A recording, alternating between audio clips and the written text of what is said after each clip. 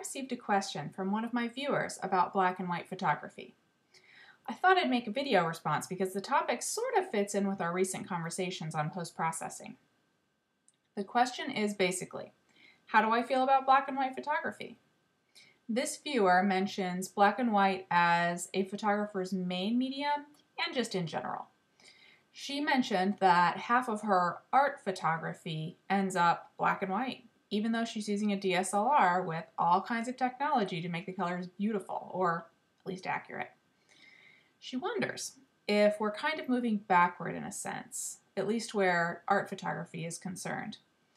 She also wonders about my opinion on toned black and white images, where you put a color tone on a black and white image in post-processing, like sepia.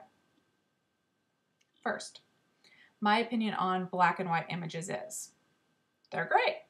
Whether truly grayscale or toned, I think they can be striking. I think a black and white image can convey the same amount of emotion as a color photo. It just depends on the photo. It is interesting that this viewer mentions going back to black and white. It's true, one might think that we would have abandoned the medium long ago with all the advances in color photography. However, as a student of art, I know that art is rarely completely original. Artists throughout history have looked back at something else for inspiration or for education. I don't think there's anything wrong with bringing back some of the old if that's what you're into. Everyone has their own style, everyone has their own opinion. Beauty is in the eye of the beholder, right? Well, let me tell you. All this talk about post-processing, what it used to mean with film, as it is now with marketing campaigns, man, it has made me think. It has truly made me examine my opinion on the subject.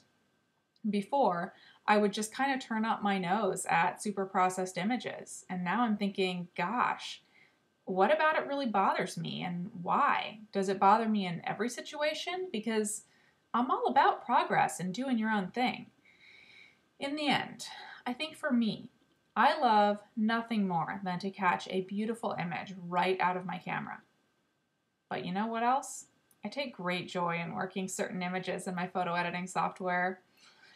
It's probably the exception rather than the rule for me to spend copious amounts of time in post-processing. Just depends on the image and on the situation and definitely on my mood. I think I figured out what bothers me about the super post-processing. I think what bothers me is when people think that they're going to be able to copy an image that they see in a magazine just by buying expensive equipment.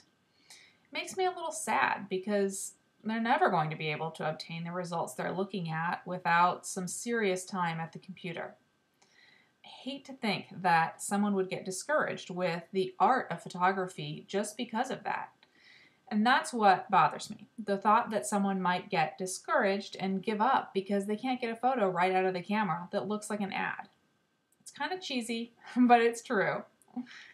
So anyway, thanks to everyone who has been participating in the discussions.